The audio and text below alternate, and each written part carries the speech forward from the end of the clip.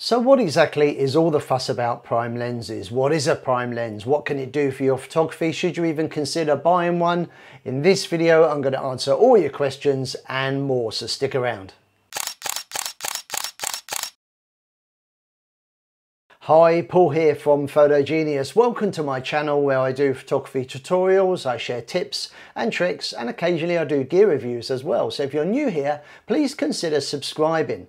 Now in this video, I want to try and answer your questions about prime lenses. We're going to look at the difference between a prime lens and a zoom lens. We're going to look at the advantages and benefits of maybe using a prime lens. And towards the end of the video, if you're thinking about buying a prime lens, then make sure you stick around, because at the end, I've got my recommendations for the best value prime lenses there are. Now, what exactly is a prime lens? Well, I've got a couple here. Here is a Nikon 35mm f1.8 prime lens. And on this Canon camera here, I've got the very popular 50mm f1.8 prime lens, also often known as the Nifty 50. Now, the big difference between a prime lens and a zoom lens is with a prime lens, there is no zoom. Now, if you already own a camera, chances are it came with a zoom lens, and a zoom lens is basically a lens that has a variable focal length, or often referred to as a zoom. For example, here I have the standard kit lens that most people have or start off with. This is the 18 to 55mm lens, currently set to 18mm. If this was on a camera and I was able to look through it, this will give me a nice wide view.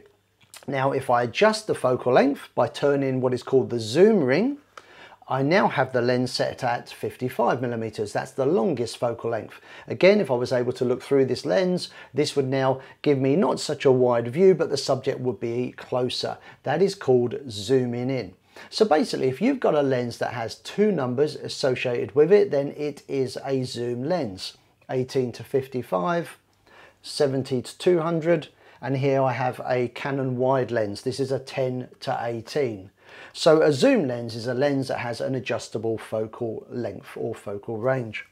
Now, a prime lens, of course, is completely different. A prime lens has a fixed focal length. This particular lens is 50mm. So with no zoom, what do? Well, if you want to get closer to your subject, you walk closer. And if you want a wider view, you walk backwards. Now, some people see using a prime lens as being a bit restrictive because of the lack of zoom, but I think a prime lens can actually help make you a better photographer, and here's why. Look, I love zoom lenses. They're great, they're convenient, but they make us a bit lazy because you don't need to go very far. You can stand still and let the lens do the walking, and I think everybody's guilty of this to some extent. You let the lens do the work for you. But with a prime lens, you have to walk a little bit more. You have to walk around your subject. And I actually think this is a great way of learning. It will really help in terms of composition. You'll see things slightly differently, because the only way you can change that composition and change that view is to walk backwards or walk closer to your subject. So I think that's a big plus for prime lenses. Other benefits include sharpness sometimes, not always, but sometimes prime lenses are sharper than their zoom equivalents at the same focal length, simply because if you think about it, a prime lens is designed to be just really good at one thing. This 50mm lens, that's it, it's got no zoom, so it just needs to be really sharp at 50mm, whereas a zoom lens has to try and give you a sharp picture or image through a wide range of focal lengths. So by nature, prime lenses are a bit more simple in their design, and sometimes the edge here is also in terms of sharpness. Another thing to note is they're very compact and light. This is the 50mm lens. If I take the hood off, you can see that it is really a nice small compact lens.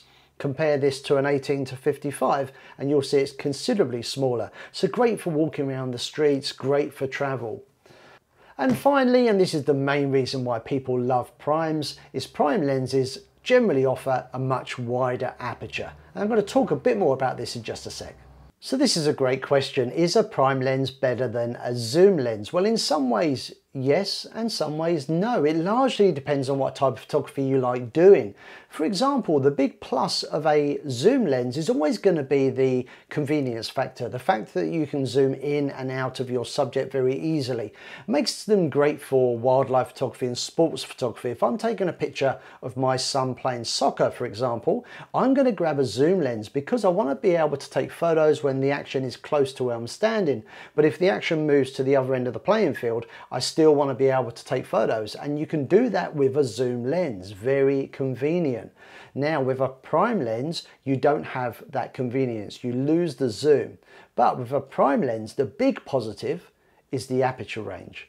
With a prime lens, the aperture can open much wider than it can with a telephoto lens. And this means more light down the lens, brighter images, great performance in low light. And this is why prime lenses are very popular with portrait photographers. One of the negatives of using a zoom is that the position of the zoom can affect the aperture. For example, here we have a Canon camera with the kit lens set to 18mm, and I've set the aperture to f3.5. This is the widest aperture. But watch what happens as I adjust the focal length and zoom in on my subject. The aperture actually closes down. So with the lens at 55mm, my widest aperture is now f5.6. Now testing this on the streets of Brisbane, I start with the kit lens and carefully adjust the focal length to 50mm. The aperture is now f5.6 and I take image number 1. I now swap the kit lens for the 50mm prime. The focal length is of course the same, but now of course I can use a wider aperture of f1.8. Now whilst image 2 looks similar to image 1, it's when you place them side by side that you can see the difference. Because of the wider aperture, the prime lens allows me to blur the background even more. Note how nice the lights look in the background of image 2. This is often referred to as bokeh. So as you can see, the problem with a zoom lens, unless you're buying an expensive professional lens, is always going to be that the zoom has a knock-on effect with the aperture. With any of these three lenses here, the 18-55, the 10-18 or the 70-300, as soon as you zoom in, that aperture drops down to f5.6. Now that is a very small aperture when you compare it to the f1.8, which is available in this prime 50mm lens. So having a wider aperture can affect your photography in two key ways. Number one is that the wider aperture will allow more light passed down the lens. Now this in turn will mean you can use a faster shutter speed, and also you won't have to rely on increasing the ISO, which can cause digital noise. So for this reason, prime lenses perform really well in low light situations. Now number two is this. A wide aperture can be used to create a shallow depth of field. Now in layman's terms, a shallow depth of field means that what is behind your subject is out of focus. So nice blurry backgrounds and also nice blurry foregrounds. This is a very popular look with portrait photographers. Now having a lens that has a wide aperture is one way of achieving this look. I've done a separate video all about depth of field. I'll put a link in the description below and also up here so you can check it out. Now there are some great budget prime lenses out there to be had, and in a moment I'm going to take you through some of my recommendations, but equally there are some prime lenses that are hideously expensive. But when it comes to lenses, you really do get what you pay for. Pay more money for a lens, you're going to get better quality glass, you're going to get better build quality, and you're going to get an even wider aperture. And that is really important, particularly if you're a professional photographer. Now let's take a look at this lens. This is the Canon 50mm f1.8 prime lens. So this is an entry-level prime lens, often called the Nifty 50. Here in Australia, you can pick this up for less than $200. It is a great lens. Now, if you want to spend a bit more money, for around about $600, you get a better version. And the aperture now opens up to f1.4.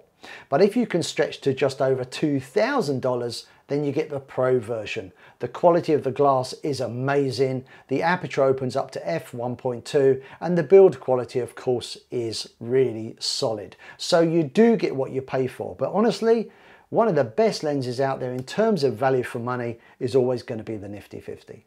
So what lens should I buy is probably one of the questions I get asked the most. If you like taking photos of portraits, people, or things that you can get relatively close to, then you're really looking at something that has a focal length of about 50mm or maybe 35mm if you want that slightly wider view. I've already talked about the Canon 50mm 1.8 nifty 50, which is a great lens. If you're a Nikon user, there's two versions to choose from. If you choose to go for the D version, which is really good value for money, it is only manual focus. If you want autofocus, then look for the 50mm f1.8G version.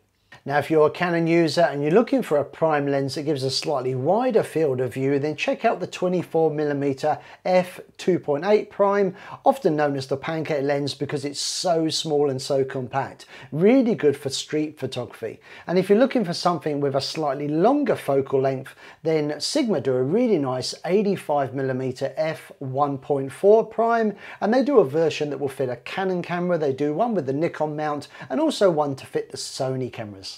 Now, if you're thinking of picking up a long telephoto prime lens, maybe for your wildlife or sports photography, then you might want to consider a zoom lens rather than a prime, unless you've got a massive budget, that is.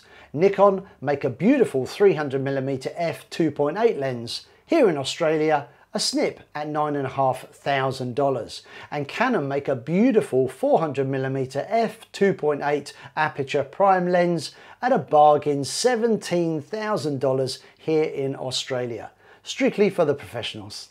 Now, the best all-round telephoto zoom, in my opinion, is this, the classic 70 to 200mm f2.8 lens, this being the Nikon version. It's a beautiful lens. It's still not cheap. It's over $3,000 here in Australia, but it's an incredibly sharp lens and I absolutely love it.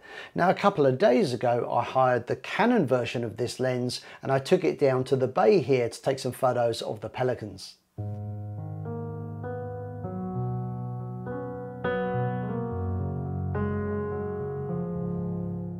So as you can see from the images, the 70 to 200mm telephoto is a really great lens.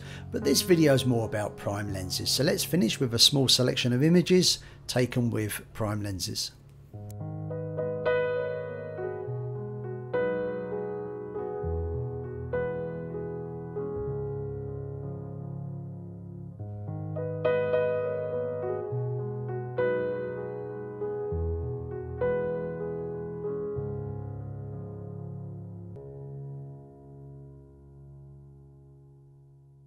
For more details about any of the lenses that I've talked about in this video, just check out the links below in the description. I've also created a brand new page on my website where I list all the gear that I personally use when I'm taking photos and creating videos for you guys here on YouTube. And again, if you're interested in checking that out, I'll put a link in the description below and I'll pop one up here as well. If you've enjoyed this video, please give us a thumbs up. Consider subscribing to my channel, and down below you can leave your comments, questions and suggestions. I hope to see you again sometime soon. See ya. Bye.